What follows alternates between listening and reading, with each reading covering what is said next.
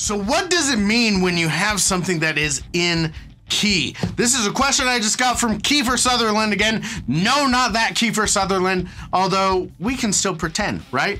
But Kiefer Sutherland just asked on YouTube in one of the comments on the video, hey, what does it mean when somebody says, hey, you've got this lick, it's in the key of G, what's going on with that? And I just got this exact same question from a student yesterday.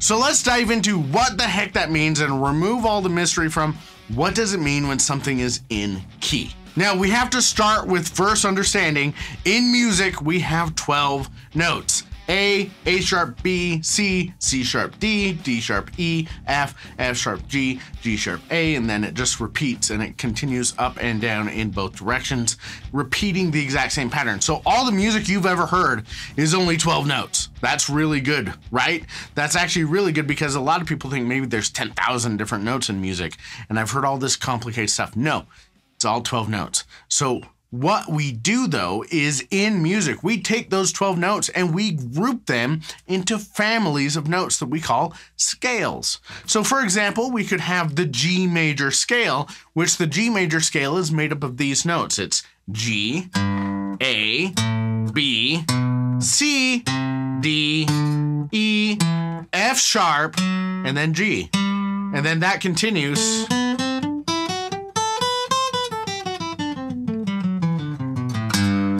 Right?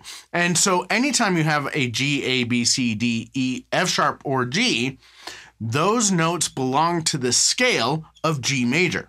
Now, what it means is when something is in key is that something in the key of G major belongs to that scale or that family, okay? And anytime you use those notes from that family of belonging to that G scale, it is in key. Now there's multiple ways that we can do this.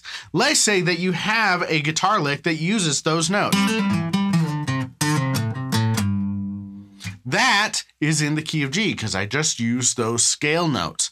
Those notes all came from the key of G because I started on this A and I played a G and then I played an E and a D and a C and I played A and G again and it still sounded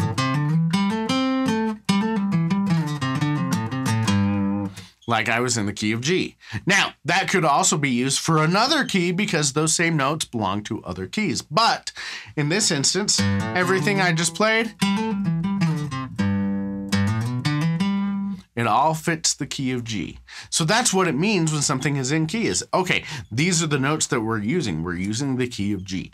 Or you'll hear someone say, oh yeah, this lick is in, A minor pentatonic. So what that means is you're taking your minor pentatonic scale shape, which on the guitar, most people learn that shape like this first.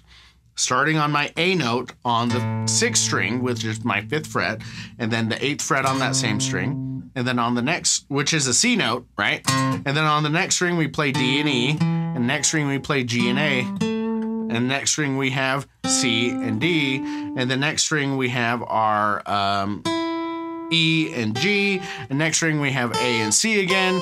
And so someone saying that this lick comes from A minor pentatonic means, oh, you're playing this scale, but you're using the notes of that scale like this, like those notes that I used different rhythm, I used different phrasing, and that created a cool little lick that you can use. Now let's go back to our key of G. The other thing that it could mean is we could use the notes of that scale, G, A, B, C, D, E, F sharp, G, and we could build chords off of those. So we could take the notes G, and then B, and then D, and we could build a chord, G, B, D. And if you know your G major chord, that's your first chord there. Or we could take the notes A, C, and E, and what I'm doing with these is I'm starting on one note and then taking every other note till I have 3 notes. So G, skipping A, and then B, and then skipping C, and then getting D. That's 3 notes. That gives you your chord.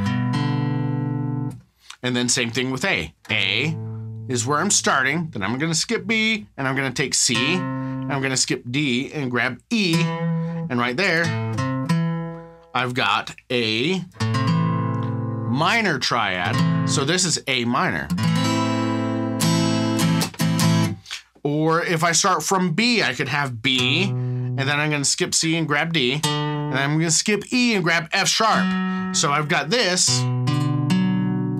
That's a B minor chord, which is the easiest way to do B minor if you're just starting out and you can't do a full B minor bar chord like that or like this. What you do is you put your first finger on the second fret of your first string, and then your second finger on the third fret of your second string, and then your third finger on the fourth fret of your third string, and play your fourth string open. That's a B minor. That's a much easier way to do it than just doing a full bar chord. But because that B minor chord uses the same notes from that G major scale, that B minor is in the key of G.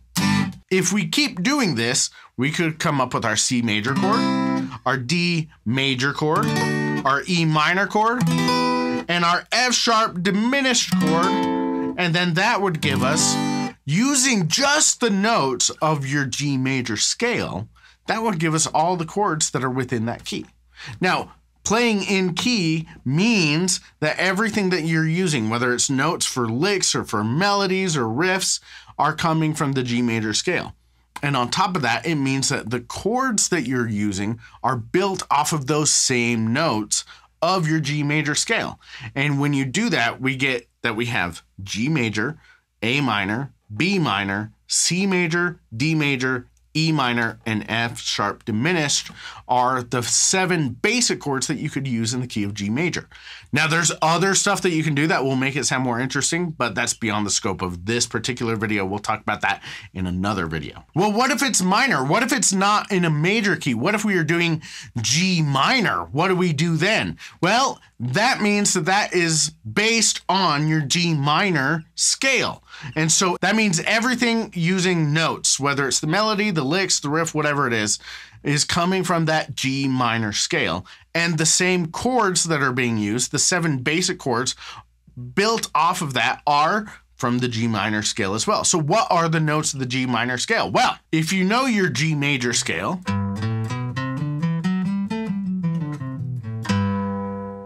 you can start the scale the exact same way, but we're going to flat 3 notes, which means we're going to take them, we're going to play them 1 fret lower.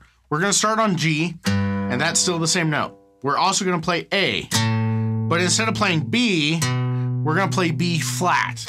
So that note is 1/2 step lower. So now we have G, we have A, and we have B flat.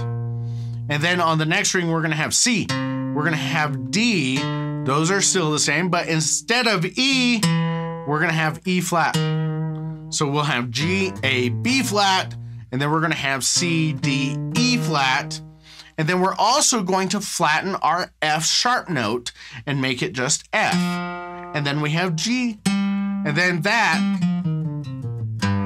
is the 7 notes of your G minor scale. So if something is in the key of G minor, that means that all the notes and all the chords are built off of those notes from that scale. For example, our first chord in that key would be G, and then we're going to skip A and grab B flat, and then we're going to skip C and grab D, so we have G, B flat, and D, G, B flat, D. That is a G minor chord. And then for A, we have A, we're going to skip B flat and grab C, and then we're going to skip D and grab E flat.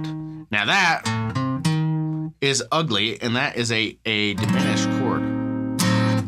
And then it's not really ugly, guys, but you know, it's harder to use in certain contexts. That's normal, okay?